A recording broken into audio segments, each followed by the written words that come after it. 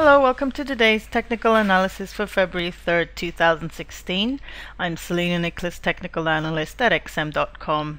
Today we will look at gold on the daily chart.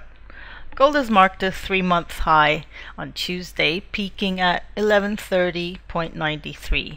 Gold has successfully moved above the 100-day moving average and has had a daily close above the 50% Fibonacci for the past 2 days now. This 50% Fibo level comes in at 1118.80, and it's the retracement of the down leg from 1191.47 down to 1046.29. This is the down leg from October 2015 down to December 2016.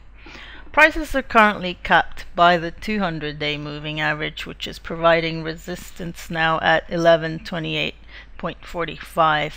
But if we look at the stochastic, it's in overbought territory, which suggests some consolidation in the near term. So prices are probably going to stay flat or even pull back slightly towards support at the 50% Fibo. A break of this support level would target the next one, and this would be provided by the 100-day moving average and the 38.2% Fibonacci. For the current bullish run to continue, a break above the 61.8 Fibonacci is needed, and this level is around 1135.77. Thank you for watching. Have a great day.